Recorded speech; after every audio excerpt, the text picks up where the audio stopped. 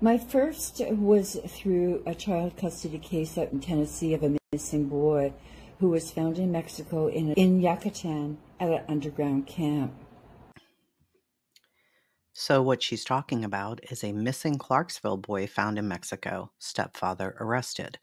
This is 2015, August 14th. And the 9-year-old was abducted in Clarksville by his stepdad. He was found safe and sound in Mexico. His stepdad is William Stanley King. I don't think he was in an underground bunker. Christopher King, 9 years old, was listed as missing and endangered since February 27, 2015, when King lost temporary custody due to the child's mother and then vanished with the boy. King had won temporary custody because he had made allegations against the boy's mother, saying she was trying to prostitute the boy through Craigslist. So I don't know how this connects to Summer Wells, but either way. This is when I thought, how many others are missing and in such places? I have traveled all over the world, and when it comes to missing child, they could disappear in many ways, by abductions, trafficking, sold, with family members. The way that I thought that I could help was to get their photo out of missing flyers in their areas, something like bus stations, park areas, and schools. In listening to the Summer Wells case, the parents speaking, Don made many theories on what may have happened to his daughter Summer. Summer just up and vanished from her Ben Hill home without a trace, baffling myself and many. Where did she go? How did she just vanish? Is Summer out there somewhere? During my 4 months in Mexico, traveling many regions, I thought, what if Summer is here, hidden away, no one knowing she is actually missing? For me to begin to go to various locations, placing her missing poster flyer. When in Tulum, I learned that this was a big area for trafficking as well as selling children from many parts all over the world. In fact, after I had left a beautiful cenote area, a week later, they literally found 8 bodies not too far from where all of us were swimming of people who were trafficked. That scared me a lot. Okay, it appears what she's talking about this time is something from April 26, 2023. Authorities in the Mexican resort of Cancun said Tuesday they are trying to identify 8 bodies found dumped at the Caribbean resort. Speaking to the families of missing people, Oscar Montes de Oca, the head prosecutor of the Caribbean coast state of Quintana Roo, pledged to carry out more searches. The bodies were found in searches over the weekend, in which police looked in the woods and sinkholes and ponds. After the bodies were found, authorities issued a written statement on Facebook urging people not to publish and share on social networks false news because that only damages the image of Quintana Roo.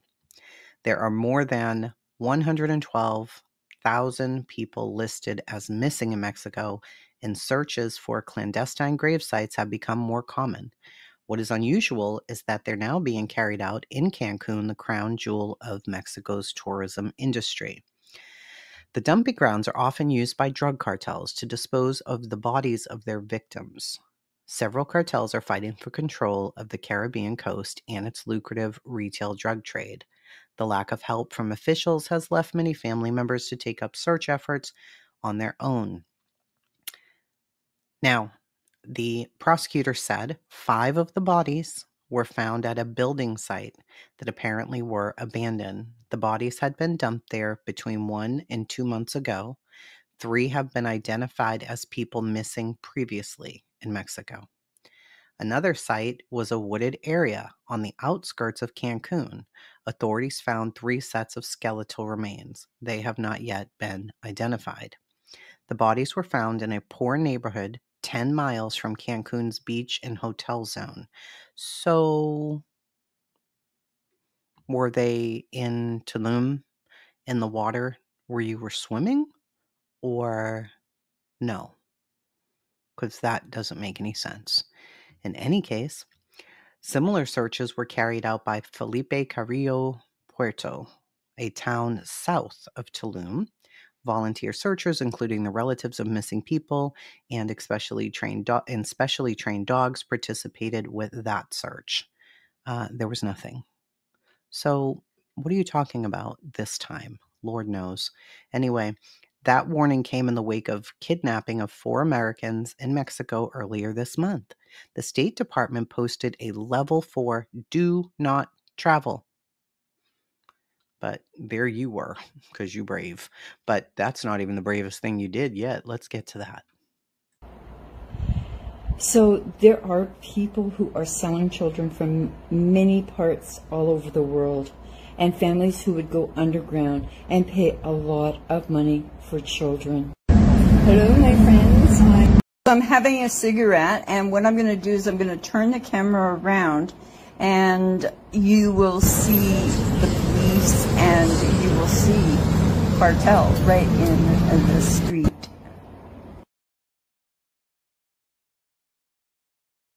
It's a very beautiful place. Yes, it's high in cartel, and police are everywhere. You will see how the cartel go up and down the street, and how the police are all around.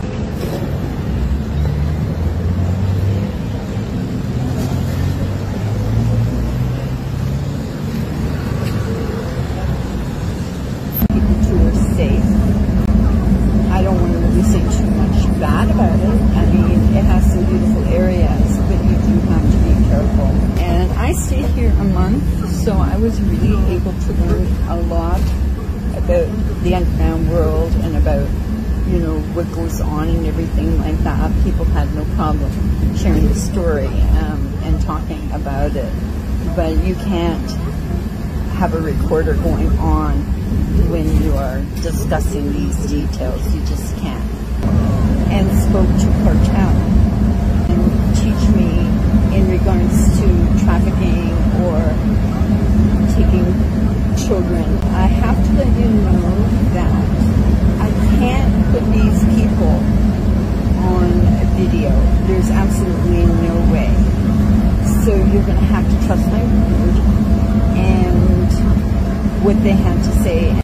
So I had my meeting with 2 cartel members, and they are actual members. They weren't scary at all.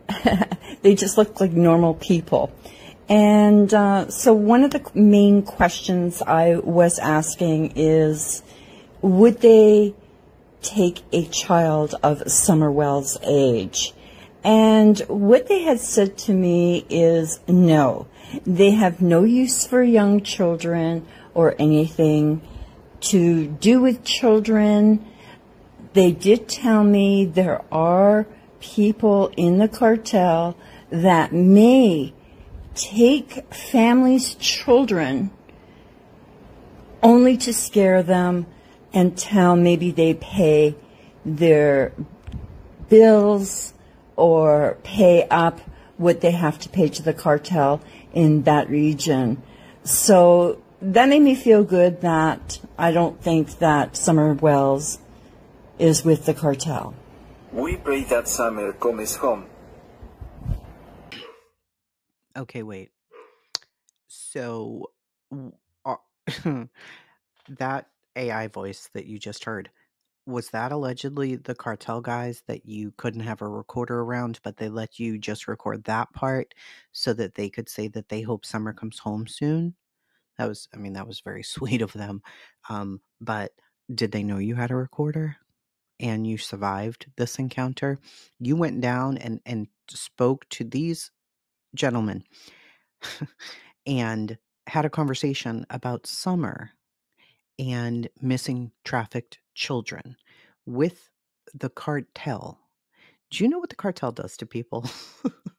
I mean, I'm just asking if you know what the cartel does to people.